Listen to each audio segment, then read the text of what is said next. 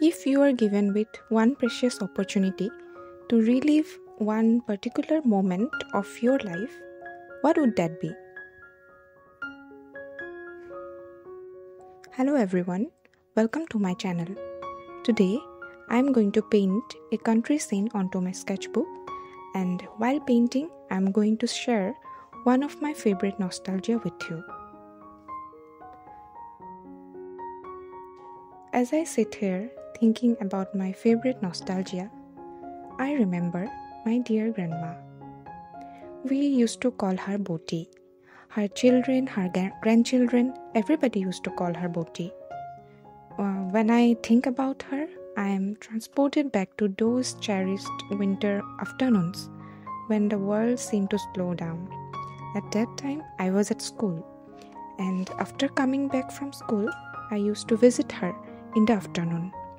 I remember sitting with her in the courtyard, gently oiling her hair. The sun cast a warm golden hue upon her as she sat on the creaky wooden chair, her aging hands lying on the arms of the chair. Her hair, as white and smooth as freshly fallen snow, flowed like a river of memories. The scent of coconut oil filled the air. My little fingers carefully detangled the strands of her hair, each one as smooth as silk. Boti would close her eyes and begin to weave tales from the past.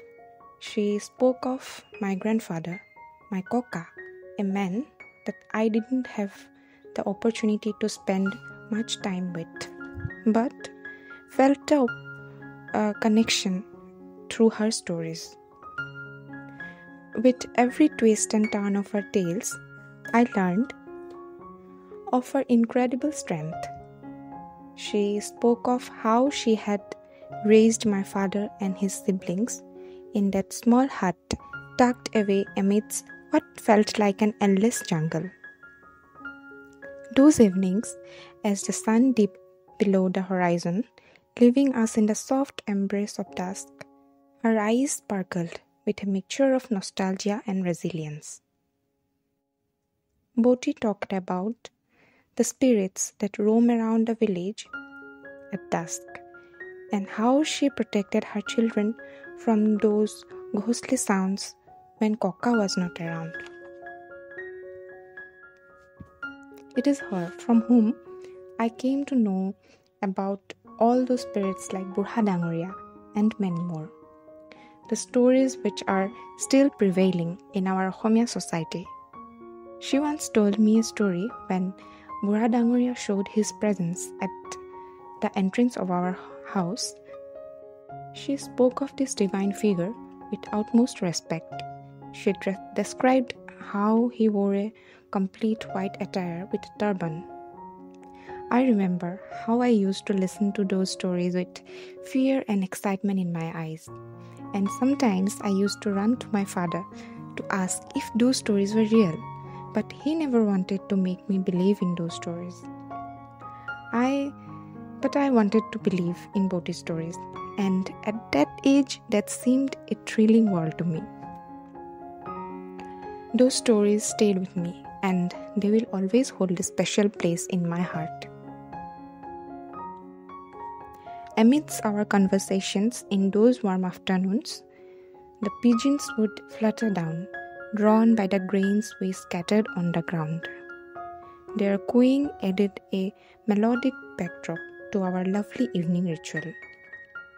It was in those moments, surrounded by the warmth of Boti's presence and the simple joys of life, that I wish I could turn back time to relive those precious afternoons, oiling her hair, listening to her tales, and to feel her gentle hands in my hair. It was a simple yet profound connection that I cherished deeply, a bond that time could never erase.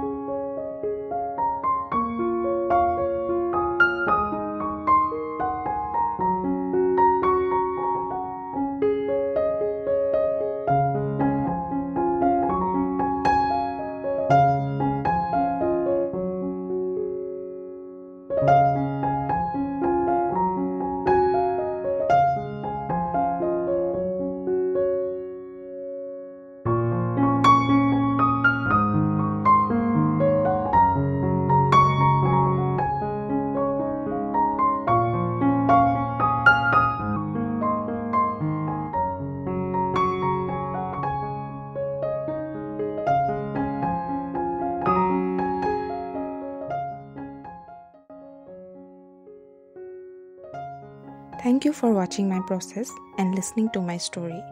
It really means a lot. If you have a favorite nostalgia that you want to share, please don't shy away to comment down. I wish you all a wonderful week. Don't forget to be kind to yourself. Goodbye.